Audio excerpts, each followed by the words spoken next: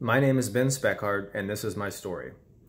I was born and I grew up on a farm in Missouri, and I was raised my whole life as a Christian. In fact, most people in my family were Christians, my parents, my grandparents, my cousins, and I was baptized at a young age. But despite growing up that way, my faith was not really my own until I became a teenager. And I say that not to mean that I wasn't a Christian before, I was, but I really had a childlike faith.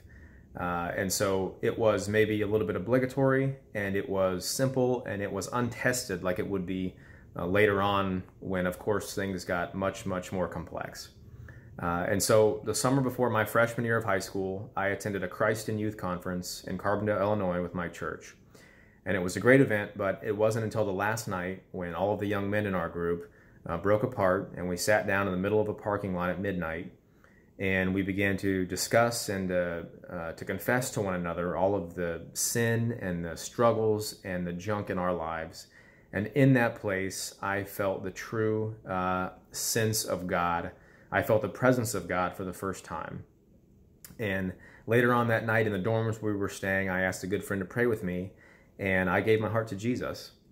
And I consider that to be the point when I really took responsibility for my faith, when it went from being just something I was doing or I was used to believing without much thought to a real, personal, conscious decision to serve the Lord and to live my life for Him. And that has changed everything since. I consider myself very fortunate to have had a Christian upbringing, and I consider myself fortunate to have the life that I have now. But like everybody, to one degree or another, I've been through trials and temptations, and I've been many places when I was scared or alone or angry or I didn't know what to do. I've been through multiple divorces in my family and broken relationships. I am in the Army. I've been deployed to Afghanistan, and I've lived all over on my own. And on top of it all, I am still a sinner, and I have struggles every day.